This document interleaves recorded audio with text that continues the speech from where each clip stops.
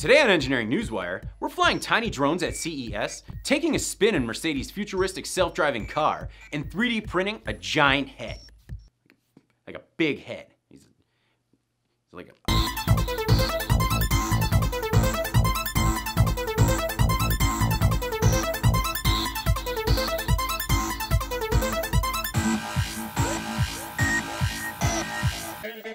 3DP, a 3D printing startup out of Roscoe, Illinois, invited us to the land of Lincoln to check out the 3DP 1000, a new, large format, completely open source 3D printer.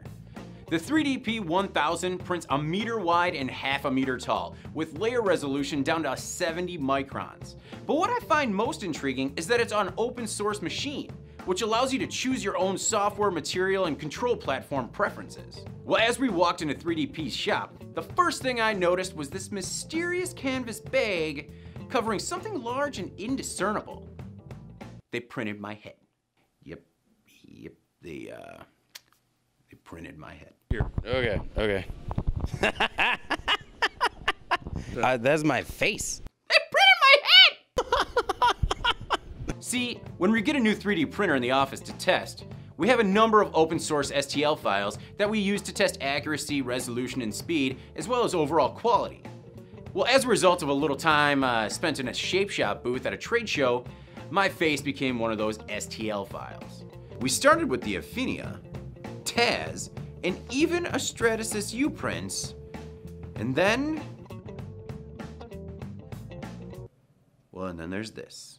David's head weighs 9¼ pounds and was printed using the fused filament fabrication process on a heated borosilicate glass bed that runs about 70 degrees C when printing PLA.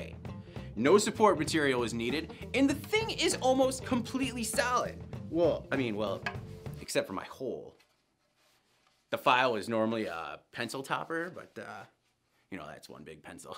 I'm talking into my head, singing into my head. It took nearly 7 days to print and 2 full 5-pound spools of PLA, but because it uses non-proprietary material, the actual material cost was only $180. I was thinking about getting a photorealistic finish on it, but that would be weird.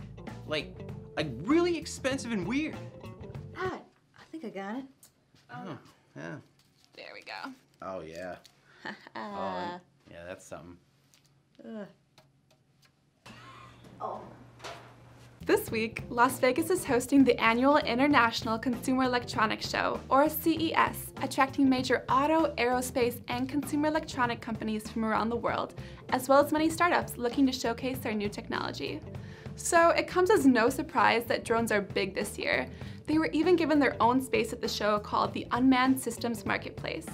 One of the most unique drones featured at the show is able to fit in the palm of your hand. The British technology firm Torking Group showcased their photography and HD video nano drone called Xano. Xano gained drone fame through a Kickstarter campaign that ends on January 8th. Originally looking for about $188,000, the company ended up raising more than $3.2 million.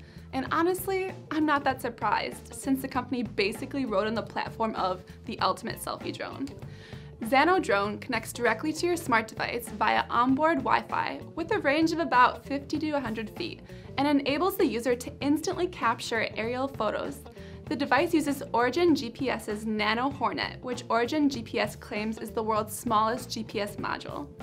Using gesture control, you can point where you want Xano to fly and shoot videos or photos. Tilt your phone left or right, forward or backwards, and Xano will follow. Even cooler is the Follow Me function that allows the user to choose a position and distance for Xano to maintain from your smartphone, all while avoiding obstacles. The device features a 5-megapixel HD video camera, can fly continuously for 10 to 15 minutes, and has a maximum speed of 25 miles per hour. The Torking Group hopes to bring the price of its Xano to under $300, and the first devices will hopefully be shipped in June of this year. And you can kind of hook me up with one. I was gonna put my address down, but they said it wasn't cool, but. Lots of new technologies and innovations were displayed this week at CES. However, few were more impressive than Mercedes-Benz self-driving luxury in motion. Living up to its name, this car looks more like something out of a science fiction movie. The lounge-like interior features a variable seating system with 4 rotating chairs. The electrically powered seats also turn outwards by 30 degrees when the car doors open for easy exit. To establish contact with reality, the outside world, the car uses laser projection and features 6 display screens integrated into the instrument panel and rear and side panels. Passengers can interact with the vehicle through gestures, eye tracking, or by actually touching the screens. But who has time for that? And look at this. It uses its light to interact with pedestrians and vehicles. Thank you. I really hope that voice comes standard. And it's even so nice as to project a crosswalk for stray men in the desert who just happen to be wearing suits. Please go ahead. Or it will just tell you to stop. Also, apparently the future isn't very colorful. They're just all wearing gray. Just gray, white, black. According to Dr. Dieter Zetsche, Daimler AG chairman and head of Mercedes-Benz cars, we have the technology which makes autonomous driving reality in everyday traffic. We have a master plan in place to take the big leap required from getting technically feasible to commercially viable. The F015 Luxury in Motion demonstrates where this may take us. Hopefully it's someplace warm. Please go ahead. Oh, thanks. Thanks, Car. Do you have story ideas?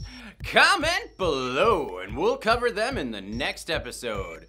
For the PD&D channel, I'm David Manti, and this has been your Engineering Newswire. Cue it!